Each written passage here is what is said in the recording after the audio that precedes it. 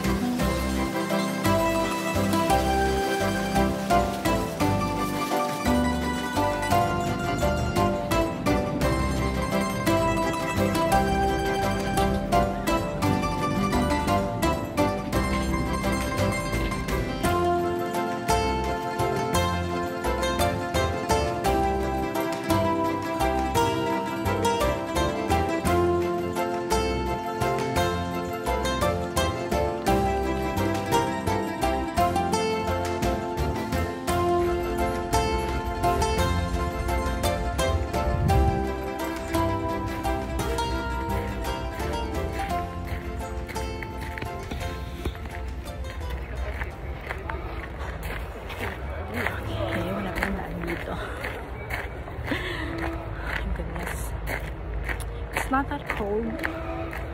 Parang madaling araw lang sa Pinas. And syempre, ang skincare natin, wala na naman siya.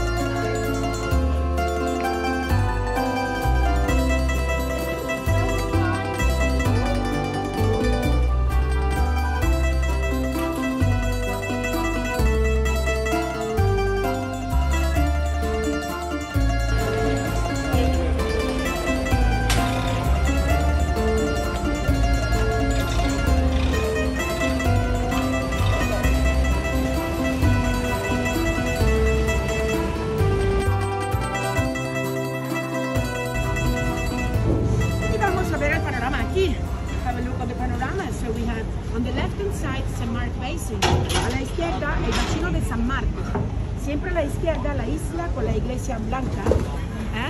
Esa es la parte sur, la isla de la Giudecca. Son 118 islas conectado con 400 puentes.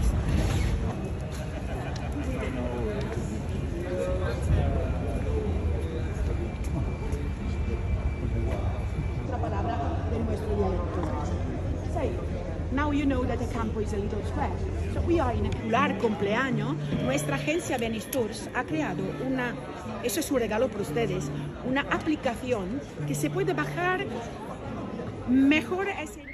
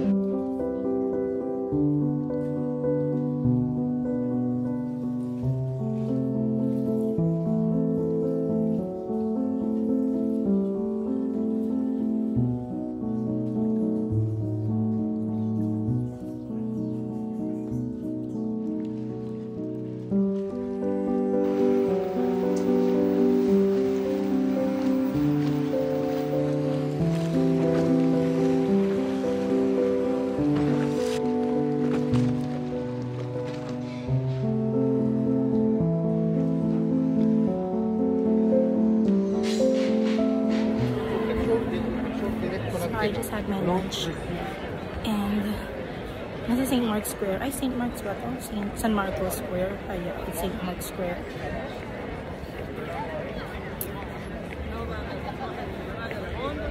So, plain lang tayo for today's video. Kaya tumad akong mag-ayos.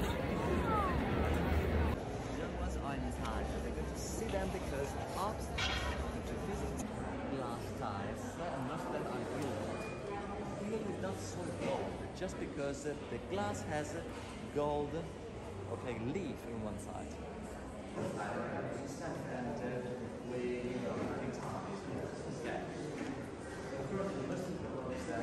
These are like 18 centuries ago. So in the 2nd century and the 2nd century.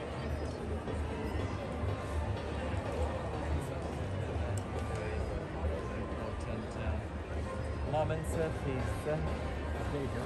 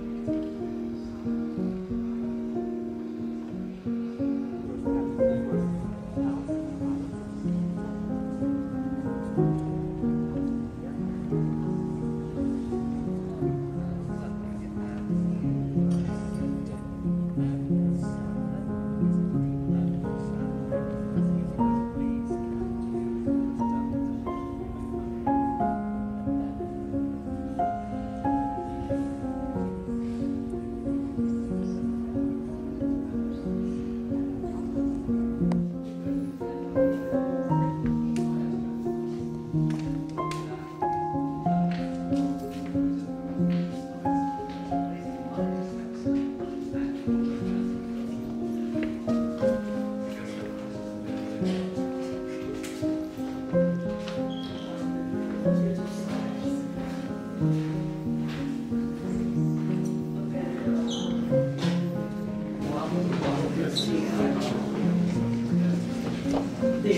many people, maybe touching us too.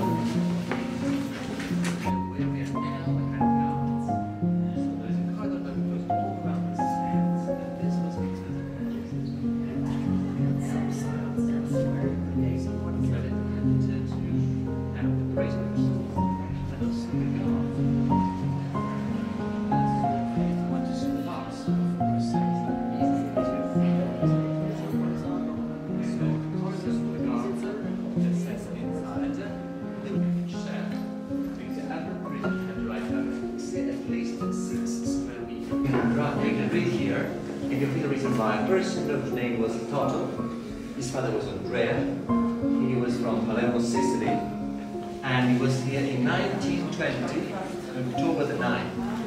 And he was in the jail, the World War II, 1945. Here, she's here.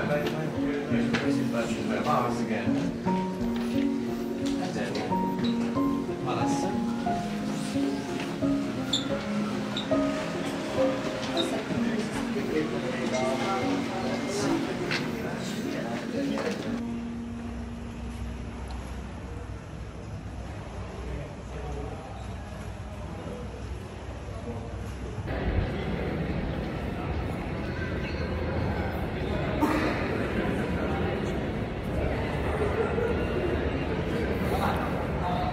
I'm still inside Doge's Palace. It's worth it, so don't miss getting a tour for this. Bukod pa din sa St. Mark's Basilica, which is also awesome.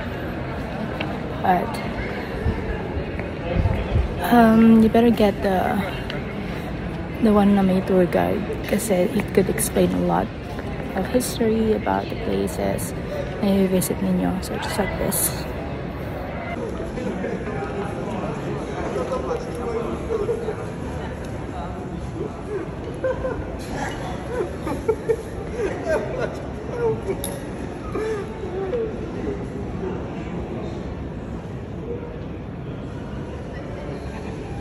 And this like parang catch basin nila for the rain.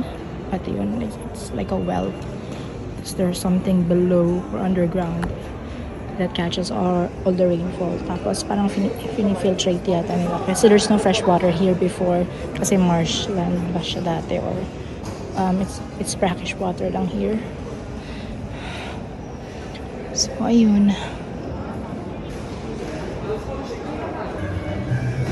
So that's St. Mark's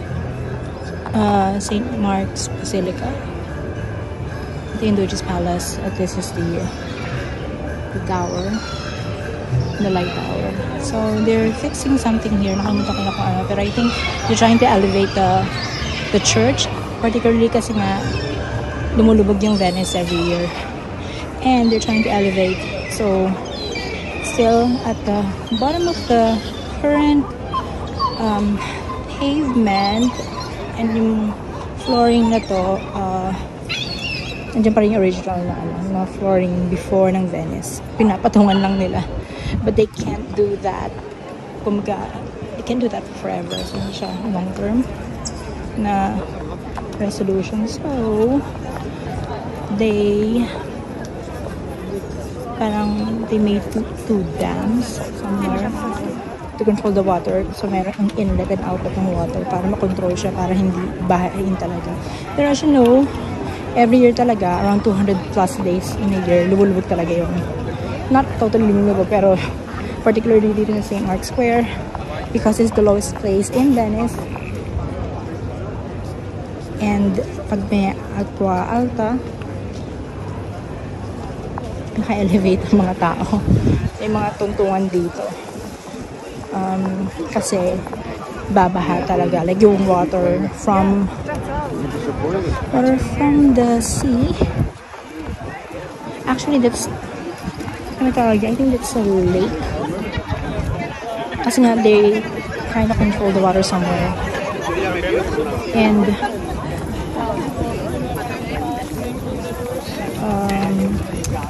when it's Agua Alta, ito yung mga ginagamit nila. Yan, yung mga tungtungan para people could still walk along the St. Mark's Square. Yan. Pagpapatungin nila yan. Gagawin nilang runway yan. Tsaka rampa. So, I'm now heading back to Mestre. Pagod na yung katawan ko. This is my turn. I'm gonna take, hindi na ako maglalakad. Kasi I think it will take me around 20 plus minutes. Pag maglalakad ako, babalik sa Perovia, which is sa may train station. Kasi I need to take the train to go back to Mestre. Hindi ko na kaya yun. Magbabangka na ako.